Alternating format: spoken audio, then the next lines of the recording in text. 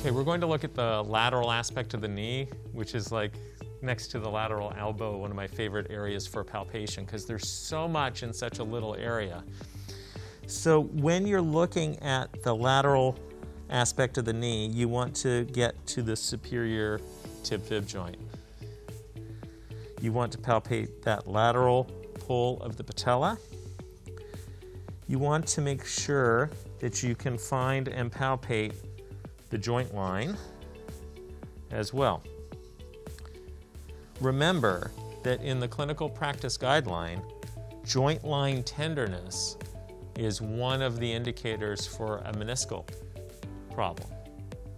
So make sure you know where the joint line is to be able to palpate it. Also, when you find the superior tib-fib joint, right behind it would be the peroneal nerve. Remember, that splits, or the fibular nerve, into anterior and posterior. So when it splits there, that's where you could, if it's a tension point, that's where you could have a Tinel's. So palpation can help in both of those areas. If you thought it was the peroneal, you can go into your straight leg raise.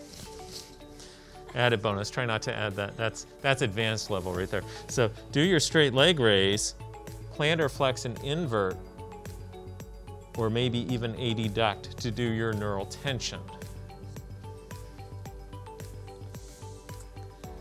The lateral collateral ligament crosses the joint, but it comes from the superior tib-fib. When it crosses the joint, you'll be able to palpate the joint line, and then you'll see where you can't palpate the joint line anymore. So that's where you know your lateral collateral ligament is. So that's where you could do your stress testing of the ligament. Now, you could also do it in standing. Remember, there's two bands, so you can do it in extension, and then you can bend it at 45 degrees, looking for reproduction of pain.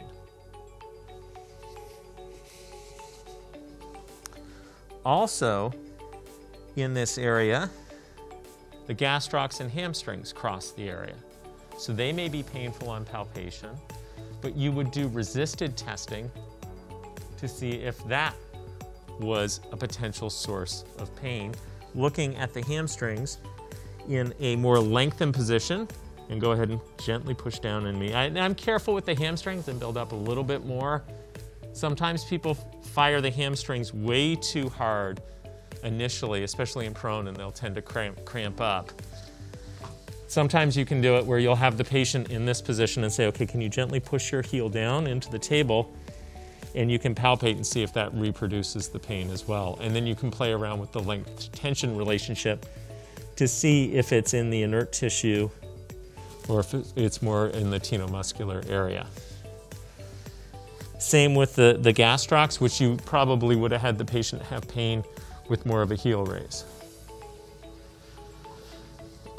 So we have locking and unlocking of the knee, right?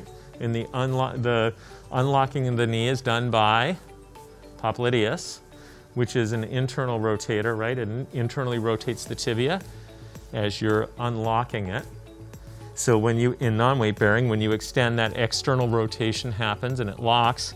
And so I can try to turn the foot out. So go ahead and turn into me. And I can palpate, see if that reproduces the pain for popliteus. Remember that in this side, you could also have a posterior lateral corner injury. So then you would end up doing the dial test, looking for that 10-degree difference. So then go ahead and lie in your stomach.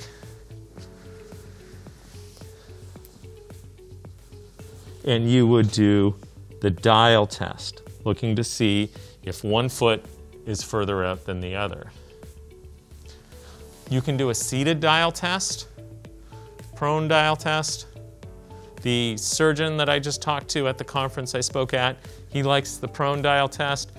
He said the seated one, it's harder to control the rotation, but if you feel like you can control the rotation, the hip rotation, then that should work out fine. Go ahead and lay on your back again.